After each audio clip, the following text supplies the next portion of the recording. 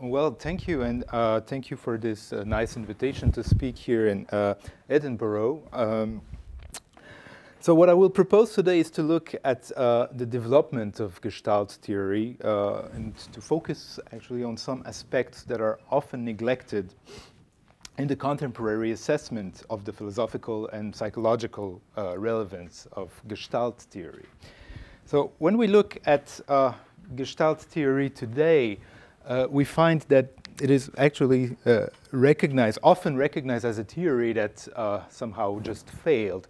But some psychologists and some experimental psychologists remain interested in Gestalt, and they consider the importance of Gestalt theory in the framework or in the general set of the perceptual organization.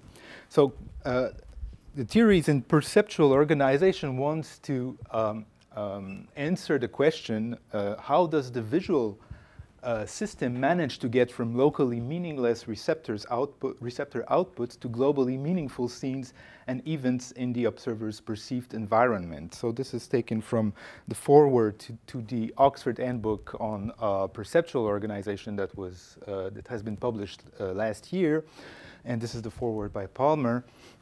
So he identifies different fields of perceptual organization, the first being computation, ecology, physiology, but also phenomenology. And in the subfield of phenomenology, so to speak, this is where Gestalt theory has something to say. And this is also the position defended by the editor of the volume, Johan Wagemans, who's an experimental psychologist from Leuven in Belgium, and probably one of the leading psychologists working today on Gestalt theory on an experimental basis. But it is interesting to look at this book in some details, at least not only for the historical, but in this context for the historical reason, because it gives us also the reasons why Gestalt theory succeeded and also the reasons why it failed. So I'm interested here in discussing the reasons why it failed, actually. So why did it succeed? Well, according to Wagemans, but to Palmer as well, the main point of Gestalt theory was to demolish the associative or atomistic conception of perception that was prevailing in 19th century psychology and physiology, but also in early 20th century psychology. So they really changed the paradigm, so to speak. But it failed for other reasons. And the main reason that is presented by Wagemans and Palmer is that, they couldn't cope with the advances of behaviorism, and basically the theory or the idea behind the Gestalt goes against a general or a received view of science, following which we start from general phenomena that we want to explain in more simpler phenomena. Of course, Gestalt theories, or at least the general Gestalt theory of Berlin, goes quite along these lines. And another psychologist, also in a similar volume on perceptual constancy that was published a few years ago, suggested that basically Gestalt psychology had a biased conception of perception, and so this is why basically it failed. But there is also another reason, I think, which is relevant here, which interests me and which will play here in this talk some role, is that in my view, the dominance of the Berlin theories of Gestalt over the intentionalist theories of Gestalt played also a significant role, because there was an experimental output to these theories in Berlin that was much more successful at the beginnings than the output of the intentionalist theories that were developed in Graz. And so, because of this success, I think the narrative that Gestalt theory is going against the received view of a dual conception of perception, well, this narrative became the dominant narrative in the history of Gestalt. So people today, and also I think Johan Wagemans himself, would be happy to say that, well, the basic characteristic of Gestalt theory, and why is it interesting, it's precisely because it goes against this conception of this dual conception of perception, according to which we would have first sensory contents and build upon these contents a perception of the forms. So this, I think, explains probably the reasons why it failed, because at some point, when you take all these reasons together, from an historical point of view, well, Gestalt theory has today a limited extension, one could say. So what I want to suggest is that the discovery and the philosophical importance of Gestalt comes from an investigation on the nature of experience as an explanance of various apparently connected phenomena. And these phenomena are actually almost never studied now in Gestalt theory. These are for, first, the unity of consciousness, but unity of consciousness at a time, but also unity of consciousness over time. Gestalt was conceived as an explanance also for our experience of similarity. So we experience two cubes or two squares as being similar. What is the basis of the similarity first, and what is the basis of our experience of similarity? This is also another feature that Gestalt as an explanance wanted to address.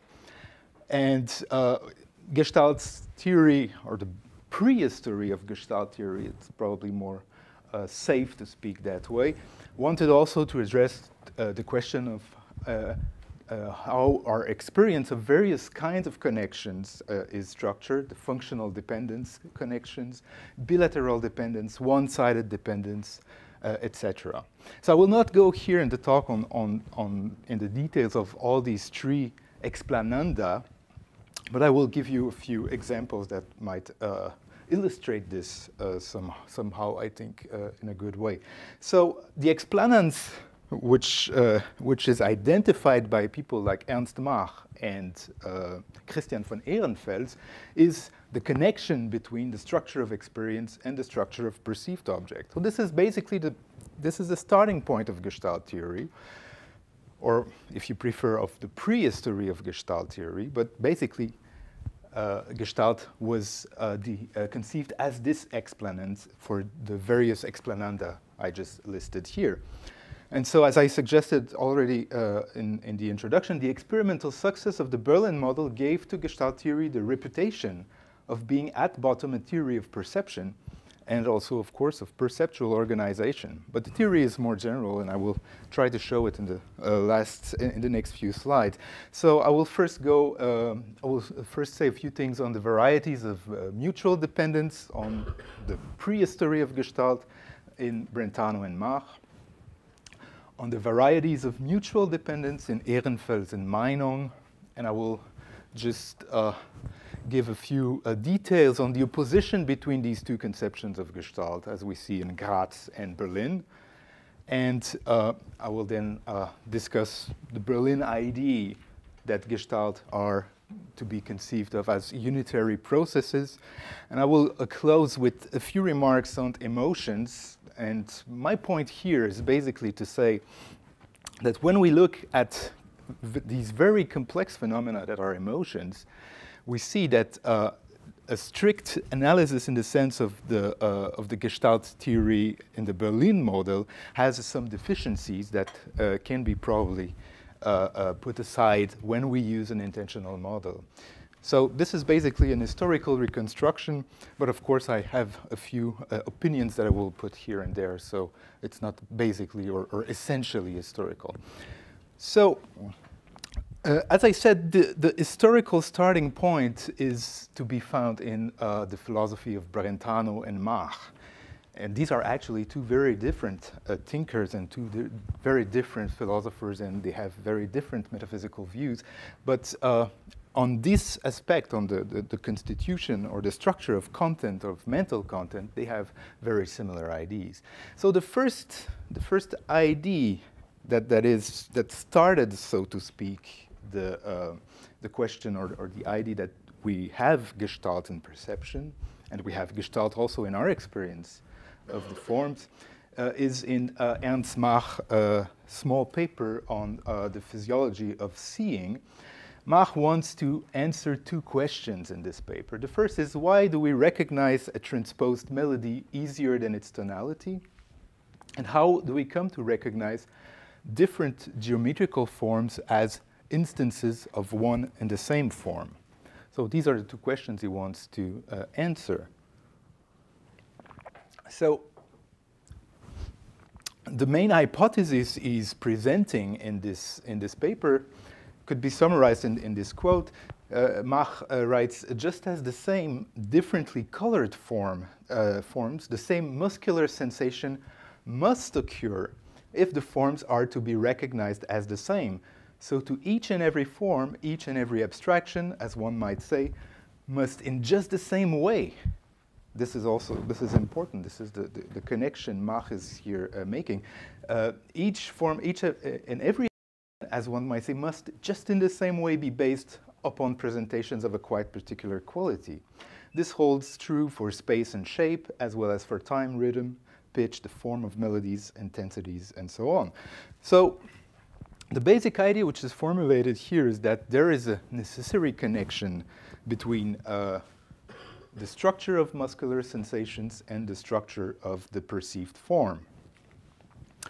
So the starting point for Mach is to explain the basis of the similarity between A and B, let's say between two cubes or two squares that we perceive so in different settings, and what allows us to recognize A and B as similar. So this is the connection Mach is identifying. He says, well, there must be a connection since we perceive the transposition of the melody easier than simply its tonality. So there is a phenomenon here which is empirically proven, so to speak, and there must be an explanation for it. So the hypothesis is the Gestalt. 20 years later, he will write his very influential book on the analysis of sensations. And of course, I could have quoted many pages from this book, but I think this quote gives us also a few more informations on what kind of connections are involved here. So what kind of necessary connection is involved. So Mach writes, colors, sounds, temperatures, pressures, spaces, times, and so forth are connected with one another in manifold ways. So there are different types of connections. And with them are associated moods of mind, feelings, and volitions. So the content of the form, so to speak, is agenced in many different kind of connections. This is the one part. But the other part is that there is an association with the emotions, with the presentations, with the moods, the feelings, well, the mental phenomena. So there is an association between the forms and the feelings, the moods, and the presentation, so the mental life, basically. Out of this fabric, that which is relatively more fixed and permanent stands prominently forth, engraves itself in the memory, and expresses itself in language. So, of course, I'm not going into the details of Mach's position about different perspectives that we have on one and a single thing, because Mach had this idea. Mach also spoke of muscular sensations. But for him, muscular sensations is just when you're interested in physiological investigations, the phenomena you're investigating are muscular sensations. But when you switch to psychology, you will call the same basic phenomena mental presentations or something like this. For him, it wasn't an issue because he thought that we have these distinctions because we take different perspectives on the subject matter. But of course, for people like Brentano, 1 year after Mach, the situation was a little bit different because Brentano has this idea that is still today very influential, that mental acts are actually characterized by their direction towards an object.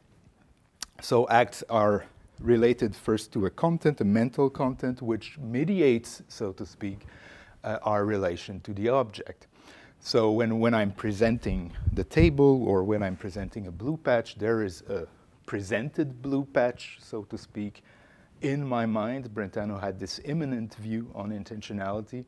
And thanks to this immanent content, I'm directed toward this blue patch which exists in the outer world. So we have, what is interesting here is that Mach speaks of simply of a necessary connection and of relations of dependence.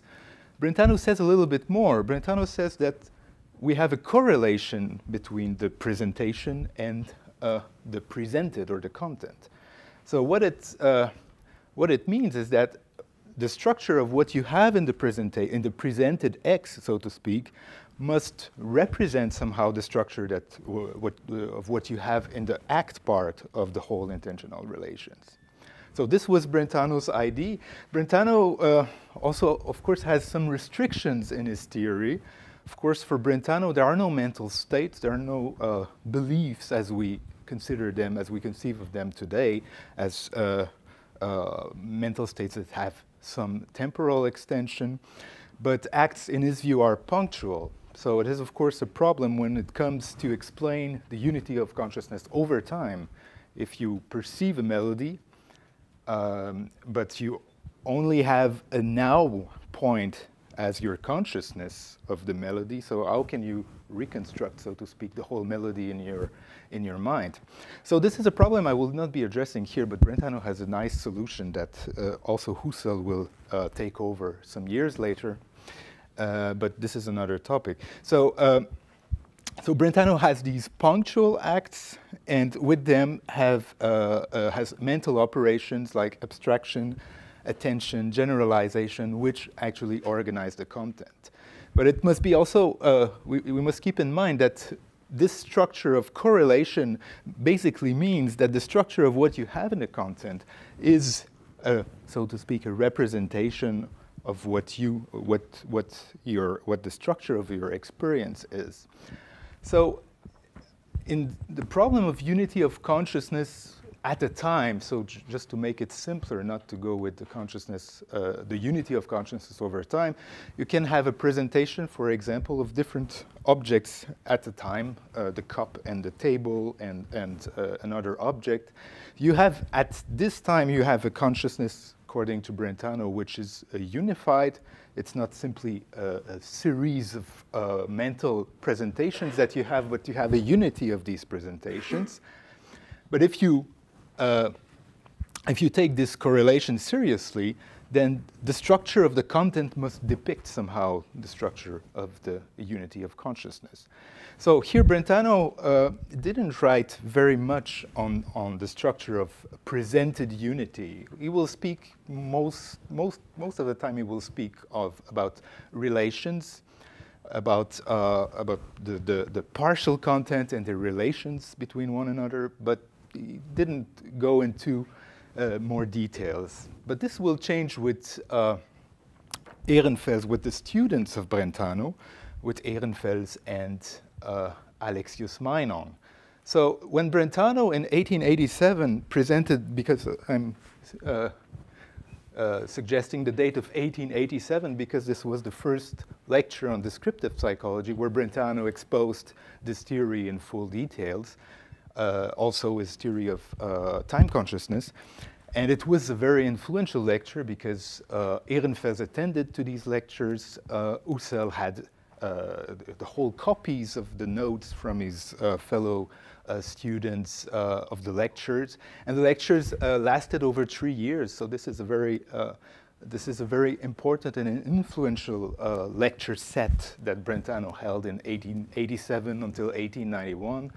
And this is also the project I am working on in Salzburg. So I'm not going to speak about it now, but it is a very crucial and seminal lecture that Brentano held at that time. A lecture that influenced both Ehrenfels and Meinong. Meinong was already in 87 in Graz and was somehow detached from Brentano. They had also personal issues, but he had a good friend, Alois Höfler, who attended the lectures and gave him also copies of these notes. So what Ehrenfels will then develop, inspired by both Ernst Mach and Brentano, is the idea that Gestalt, that there is a quality in the structure of our content. You have these different partial contents, let's say the single tones of the melody. But you have beside the specific quality of each of these tones, you have a Gestalt quality, so a quality of the whole, which is different than the sum of its parts. So this was basically Ehrenfeld's idea, which will be also taken over by his teacher Meinong, and which will be developed in the Grazer theory. So the basic idea by Ehrenfeld is that Gestalt manifests itself differently than the manifestation of its parts, as something different, and that the Gestalt is a whole which is different from the sum of its parts. This is something different, which is called today often a suprasummativity, so something being more than the sum of its parts. I'm sorry for these transitions. I switched to PowerPoint and it looks like very sophisticated, but it wasn't meant that way. So as I said, Ehrenfels and Brentano had, Mach and Brentano had different views on metaphysics, basically on how reality is constructed. And so for Ehrenfels too, who also has the same position as Brentano, the correlation that holds doesn't hold between muscular sensations and contents, but with partial presentations and their content. So muscular sensations are not involved in the picture in Ehrenfels' theory, but and also another point is that the unitary structure of experience, according to Ehrenfels, is not to be understood in the terms of Mach's theory of element. So the Gestalt is a supplementary element, so to speak, a plus which is over and above the parts. Think of the melody and as the Gestalt, and the single tones as the parts. So the melody is more a plus over and above the parts. And this is not to be considered, as Mach also suggested it, as auxiliary objects for thought. So Mach will say, well, we can speak of a Gestalt instead of speaking of the single tones, as long as it is useful for the theory. So this is not Ehrenfels' idea. Meinong starts also, so was very influenced by Ehrenfels' short essay on Gestalt qualities from 1890, and developed from early on, so around 1891, but this example with the 4 nuts is from 1899, the idea that actually when we perceive a form, what is going on is a phenomenon similar to what Husserl will call later categorical intuition, where you have, of course, you have the sensory elements that are there. You perceived the nuts, you perceive 1, 2, and 3, and 4 nuts, but you don't perceive the property of being 4 or the Vierheit. So Meinong suggests that we should consider this as a founded object, which needs something more than a mere sum. So he will present the perception of properties as some the perception of properties as an example for the general case of perceptions of Gestalt. So perception of Gestalts needs a higher order act, and this is necessary to perceive the property of being 4. So both Ehrenfels and Meinong share a view about this correlation between experiences, between the structure of experiences and the perception of Gestalt. So let's say you have 2 experiences, E1 and E2, where you perceive 2 similar blue squares, so in different setting. And well, if we want to very simplify the picture, we could say that, well, these are Gestalt, or these are objects which have, for example, properties of having 4 right angles and having a blue surface. And so in these 2 experiences, you isolate, so to speak, these features, but these features build the parts of a general whole, which is the Gestalt blue square, and which is identified as being similar. So the similarity, we perceive similarity, so to speak simply, we perceive similarity because we perceive that these features are parts of a general whole, which is the blue cube. But in order to perceive that, there must be also, this is the point of Ehrenfels and also of Brentano, there must be a correlation, and so is the experience structured. So your two different experiences are also two parts of a single whole. So this holds for spatial form, but Ehrenfels was very optimistic and wanted to generalize the theory, but he never really did it, in a multisensorial gestalt. For example, he suggested to consider humidity as a gestalt of pressure and temperature, or even of multimodal gestalts, where you would have smells and memory that would be, so to speak, part of a whole, and this would be also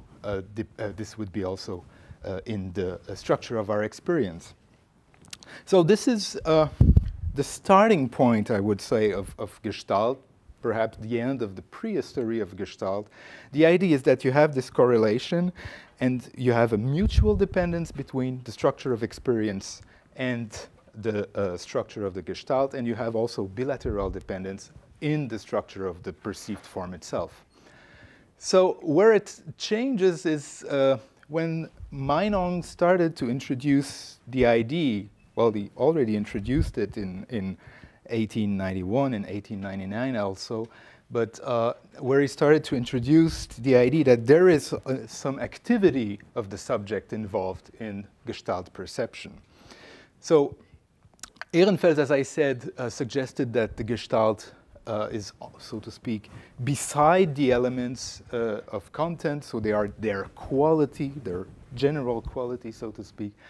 Meinong suggested to see the Gestalt as a founded content based on foundational contents, the sensory contents.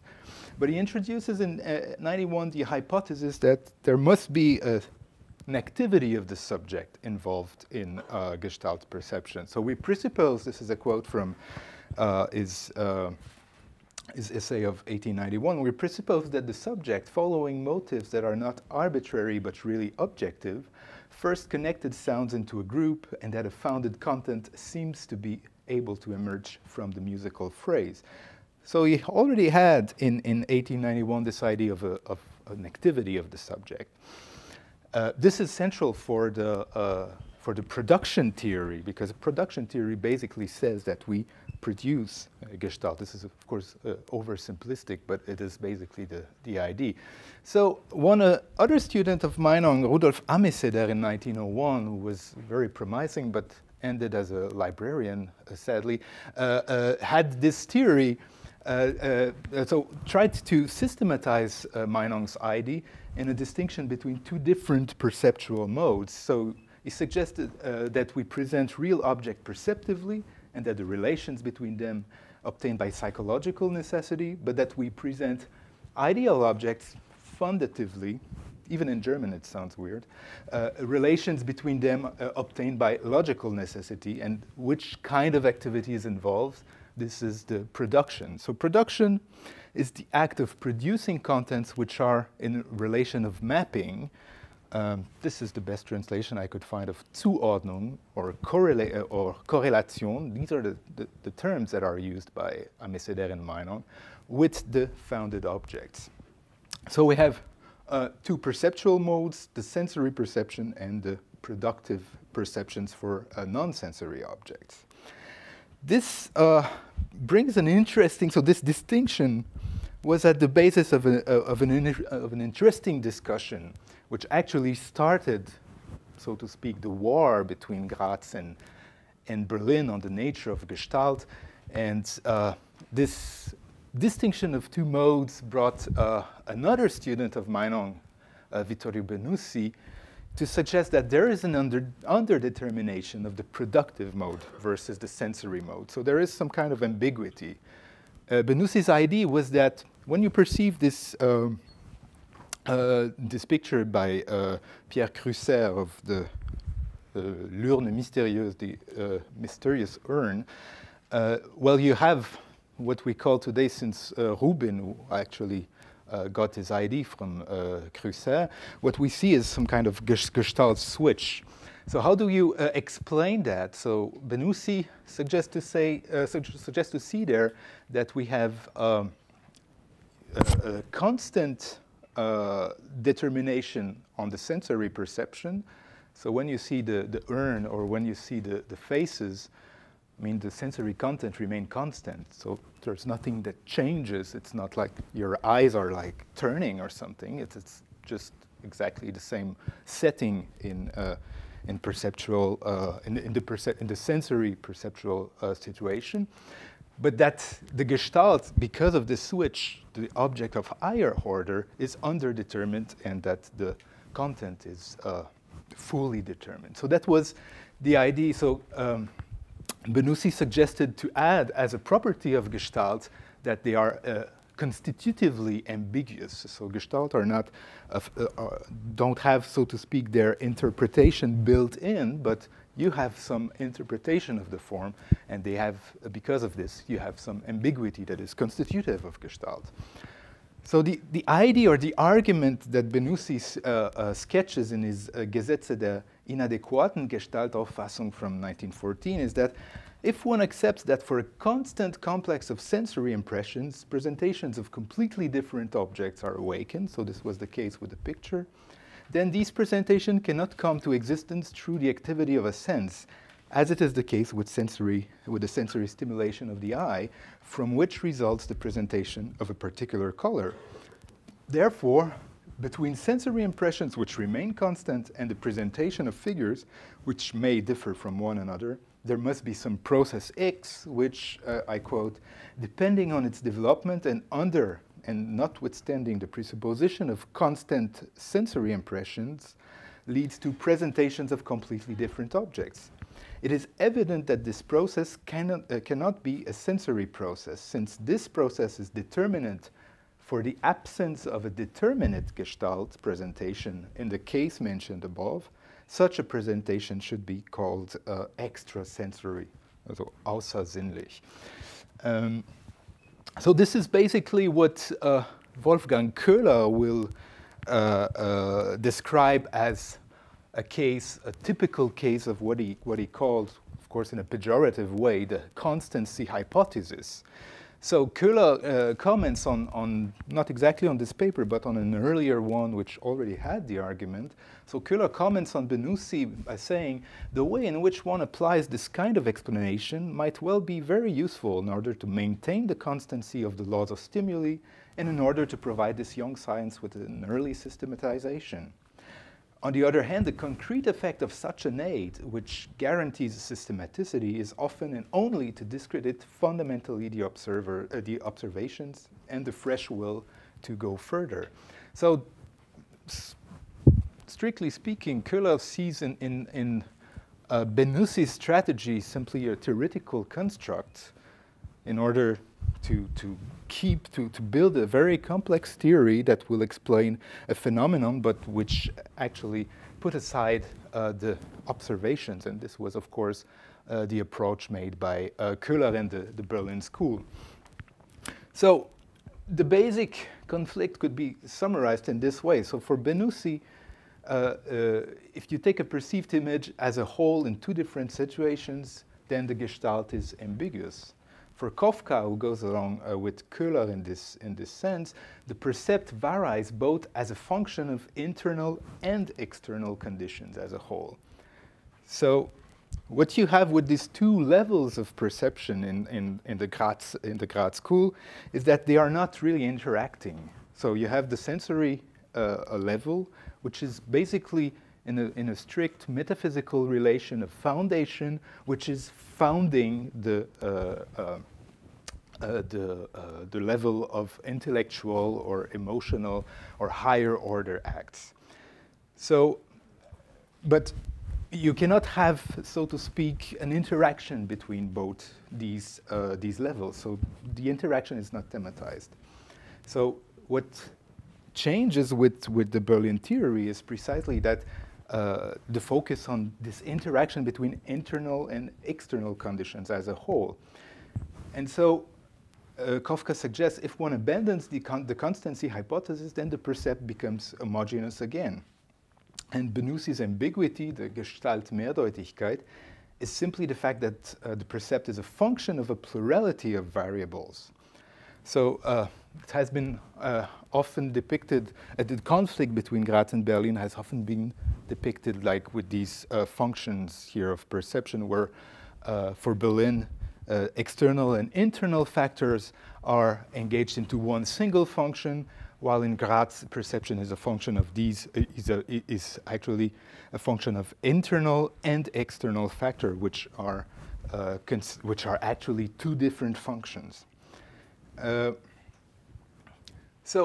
Or another way to put it, just to emphasize here on this distinction, the Grazer theory is actually based on the intentional model of perception. This is really a way of keeping this distinction that Brentano introduced between acts and contents, and the correlation or the mapping relation, if you like. And this is basically a variation on the intentional model of Brentano. So Gestalts are actually a kind of intentional objects. While in the Berlin theory, they emphasize on the dynamic structure of the wholes. Since the environment plays an important role, the relevance of the intentionality of perception is relativized. So the responses of the organism to the pattern of stimuli play the dominant role in the characterization of the explanans of our explananda. So this is basically, I think, the moment where the Gestalt theory really in two different directions. Benussi continued, I will say a few things more on Benussi later, but Benussi continued and kept his conception of production as an essential process for Gestalt. But of course, the Berlin conception of Gestalt as unitary processes, so involving both internal and external factors, became around 1914 and in the early 20s already the dominant view on Gestalt theory. So I think this gives a very nice account of what Köhler has in mind with his conception of Gestalt. This is taken from his book from 1947. Köhler says, our view will be that instead of reacting to local stimuli by local and mutually independent events, the organism responds to the pattern of stimuli to which it is exposed, and that this answer is a unitary process, a functional whole, which gives an experience a sensory scene rather than a mosaic of local sensations. Only from this point of view can we explain the fact that with a constant local stimulus, local experience is found to vary when the surrounding stimulation is changed. So we have, as I already said, a function which is involving both internal and external factors. So the organism response plays here also an important role in the structure of the Gestalt. So this idea was developed also by Kurt Lewin in his field theory, and also in Kurt Lewin's school of psychology, in his theory also of environment. Of course, Gibson is also connected with this conception of Gestalt. The concept of suprasummativity also has been developed by Erwin Rausch, which is a later psychologist, and who also was influenced by the Berlin Gestalt, and by Felix Krüger also. So this is, so to speak, a monistic conception of perception, which rejects the distinction between the two levels. And Kafka also made this point against Benussi, which you probably already know, that ambiguity is not a sufficient condition for the distinction between sensory and cognitive levels.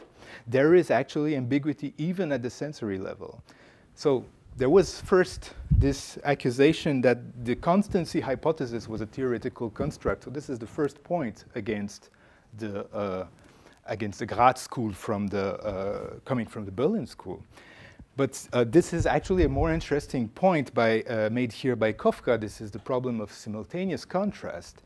So if you say, so think about the picture we've seen of the mysterious urn, and look now at this other picture. So if you say that there is ambiguity in the Gestalt because the sensory field is constant, or the sensory contents are always constant, then you can take this picture, this is Kafka's ID, you can take this picture of the simultaneous contrast, and you see that the small squares from right looks brighter than the small square left, although they are actually the same.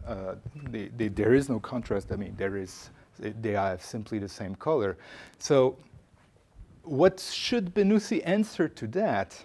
Well, this is pretty complicated, because here we have an example where it's very hard to say there is a cognitive level which, so to speak, reconstruct the difference. Benussi's answer was to say that there is an aberration of the sensory perceptual system. Kafka said, well, it must be analyzed in the framework of a dynamical system. So this is a quotation from his Grundlegung der Wahrnehmungspsychologie from 1913, I think, that a real object can act as a stimulation only relatively to an organism is not in question. Benussi speaks of existing physical processes which, from our point of view, are stimuli. But if a thing is a stimulus only relatively to an organism on which it has an effect, then the kind of stimulus it is, and if it is a stimulus, doesn't depend only on the thing. When the organism is changed, then the stimulus quality of the thing is changed too. So that was, I think, a very difficult problem. The simultaneous contrast was a very difficult problem for Benussi. And if you take, for example, the Necker cube, so now I'm relying on manuscripts by Benussi that are still not published, but when you look at the Necker cube, so how will you explain that sometimes you see the Necker cube coming from down to right and from up to left? So is there really a cognitive process here involved in the switch of the perception of the cube? Of course, here these are basically just ways of focusing on the same Necker cube, but of course we don't need two on the side, and you just have to be patient and then it switches. But, oh, microphone. So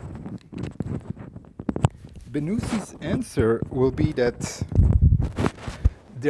there is actually, or there must be, some unconscious processes that goes on the cognitive level. But he wasn't also satisfied very much with this answer. And then in the manuscript, he started to take Husserl's analysis and constitution, and the constitution of experience, in order to explain these phenomena. So this is also an interesting strategy that Benussi developed, but I mean, I don't have time now to discuss this. So let me close now with a few remarks on emotions. So as I said, I think that the Gestalt theory, the way it developed, of course, had on the Berlin side most success on the experimental basis.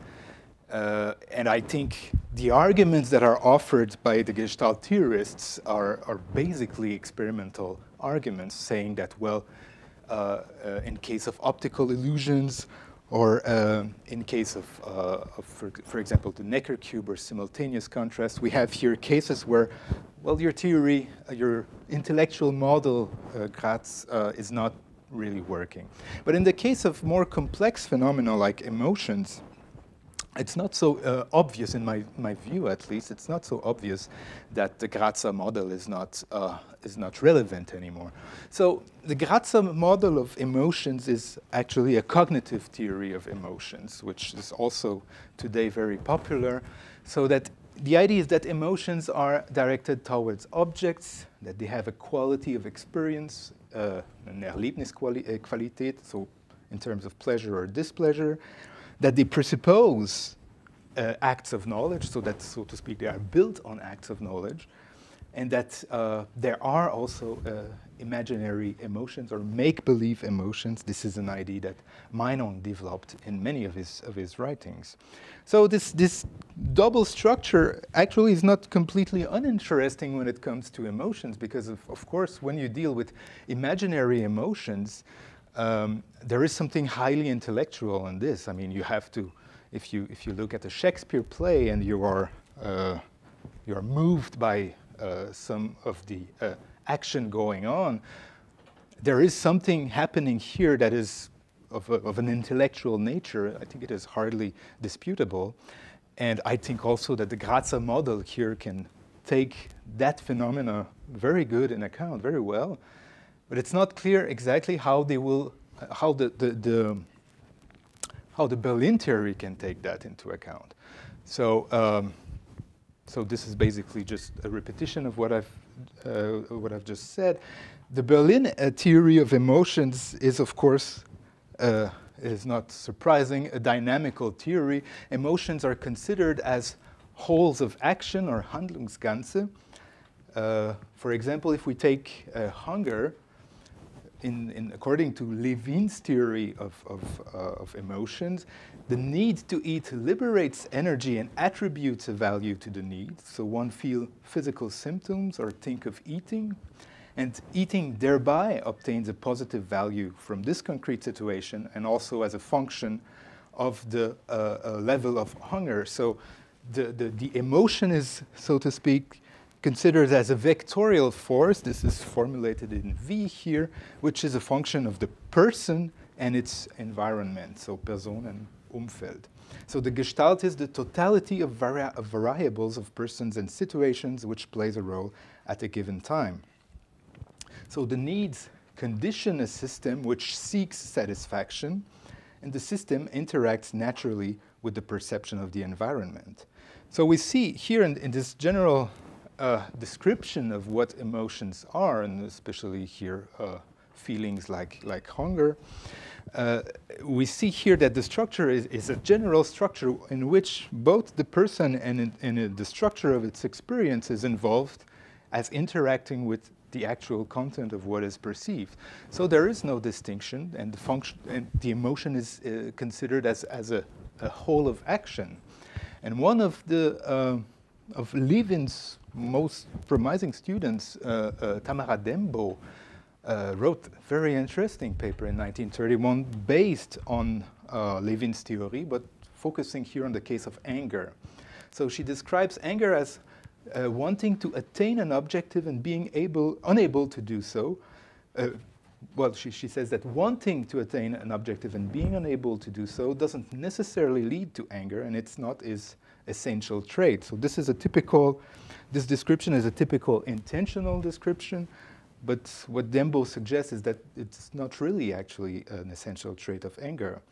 So to which extent the question of the analyzability or not of the elements of affective experiences and sensations, emotions, and volitive experiences plays an inessential role for dynamical problems and for the external and heterogeneous behaviors in which one can document anger. So the intentional models doesn't give us enough materials to take dynamical problems into consideration. It's interesting also that Dembo and Levin were both from the Berlin School, and were also related with Karl Stumpf, who was a student of Brentano and who was, so to speak, the founder of the Berlin School. And so it's interesting to see that Robert Musil, for example, also in his book, The Man Without Qualities, also take over these analysis of Dembo and Levin. And it is also not surprising because Musil was a student of Karl Stumpf, so he knew these philosophers, these psychologists, and the psychologist school of Levin. So when you look at these descriptions, I will not quote them here, I will just put them on the picture.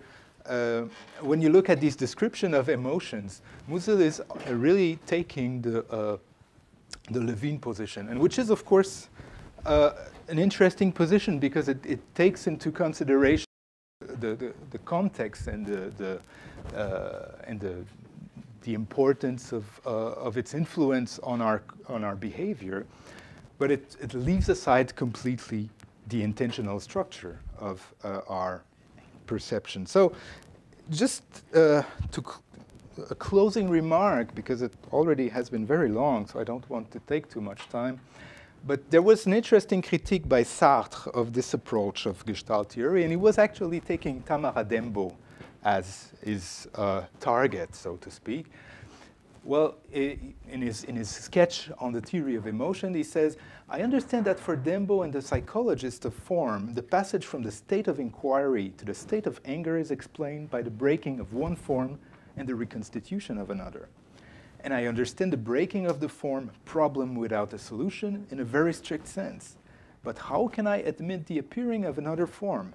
It must be thought of as being clearly given as the substitute of the first. It exists only in relation to the first. Therefore, there is a single process, namely transformation of form. But I cannot understand, this is the most important part, but I cannot understand this transformation without first supposing consciousness, which alone, by its synthetic activity, can break and reconstitute forms ceaselessly. It alone can account for the finality of emotions. As soon as it is a question of setting up a connection from the world to the self, we can no longer be content with a psychology of form.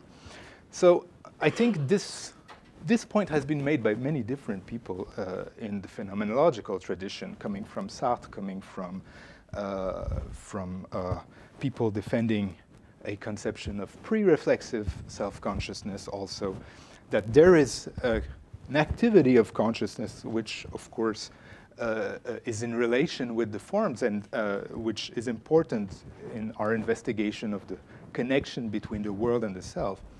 And I think here, part of the answer to Sartre's comment would be to go back to the Gestalt theory of Graz, because they give us an account of what is the relation between the self and the Gestalt. This is basically a production relation, but it is part of the general theory of intentionality. So what I wanted to say is not that we should go back to Graz theory, because it would be just switching just one side to another side. And I think both sides are for different reasons unsatisfactory. But what I wanted to point out is that basically, the idea of Gestalt theory is to answer the question of how our experience is related with the world. And this is a metaphysical question also, and this was also considered as such a question by people in Graz and people in Berlin. And probably the interest that we have today in experimental psychology for Gestalt is certainly something positive, but it is just focusing on one single aspect of Gestalt theories, and this aspect was also probably one of the reasons for its insuccess. Thank you.